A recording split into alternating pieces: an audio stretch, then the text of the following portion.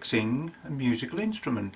This particular instrument is a double bass, and unfortunately suffered some damage due to being accidentally dropped. Okay, so this is it.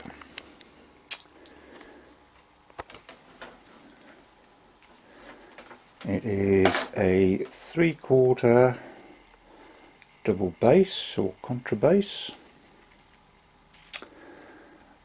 built in Germany. And the only information I have on it at the moment is it is built by Bausch, and it's about 80 years old and has had a good long service as a musical instrument, and hopefully we shall get a bit more use out of it yet. So first of all, the main part of the damage is down here.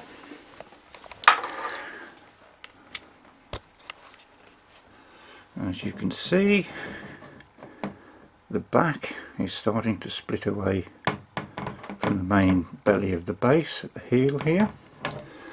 Also, we've got a few problems with the spike. As you can see, the strange angle that it's at the moment. There's also a fair bit of movement in there, and there's a little bit of movement there, so it's delaminated from the heel block. Also, not wishing to be left out, the other end suffered some damage as well, and this is the area of the neck here. As you can see, there's a small split there, and you can also see the varnish line and where that varnish line should meet, which is there. So we're about 3/16 of an inch out of true. So what we're going to do, we're going to strip the old girl down, see if we can nail it back together. That the bridge is actually around about 2 inches out of place, which makes the scale of the bass a lot shorter. Actually, when it goes back together, the bridge itself will be in the correct position. Technically, that position is where these notches are in the F holes. I believe also that the bridge is also upside down. The flat side should actually be that side. All strings removed, the bridge is removed, the tailpiece and the spike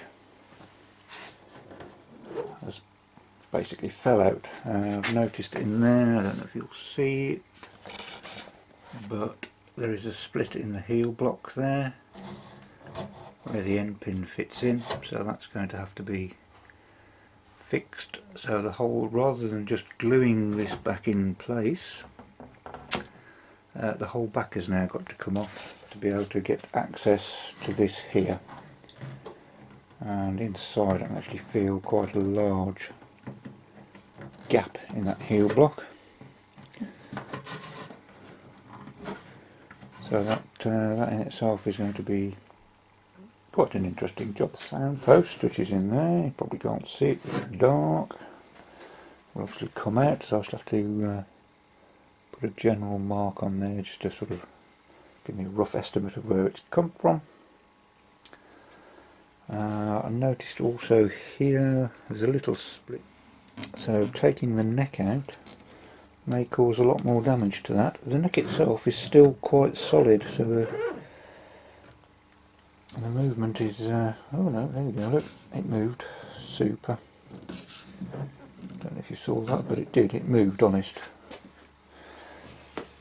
The neck will be taken out, it's glued in position. The glue is probably broken. It's old-fashioned glue, Scotch glue, which is basically made up of dead bits of animal bone and melted down into a gelatin state, applied warm, and obviously when it cools down it creates a hard compound glue. It also makes it very easy to unadhere, if that's a word, by using, which I'll show you at some point, a hot knife. So what we'll do, the neck itself, once again some more workshop floor, lucky you, will come out that way by gently wiggling it around a little bit and moving it and maybe giving it a gentle tap with a rubber faced mallet. It should pick the neck out, which is going to be ideal. Right, I shall stop the video for a moment to reassess and drink my coffee. No, drink the WD-40, whatever, and yeah, be back in touch. Bye. Okay, well, the neck itself, rather than being a complete and utter what's name to actually get out, came out quite easily, which is actually rather off-putting. It's not actually a dovetail, it's just a mortise, which is not particularly the best way of fixing things like that. As you can see, the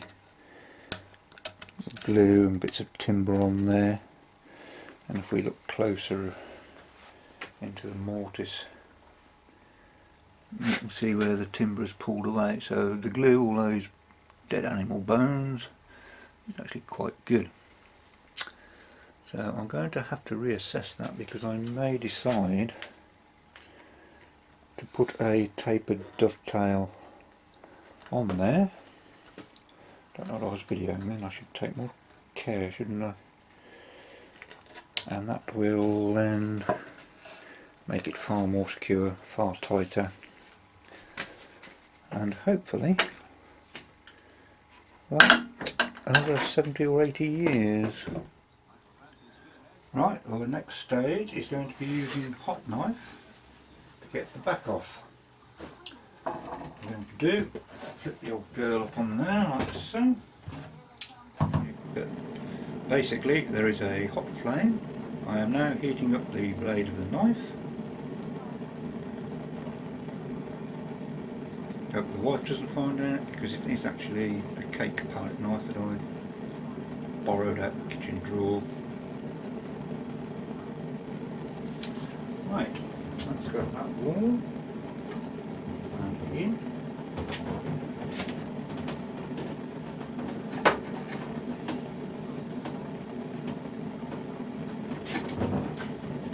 The lovely smell of melting animal poops. Marvellous. That seems to be working, so what I'm going to do is just put a block in there, hold it out,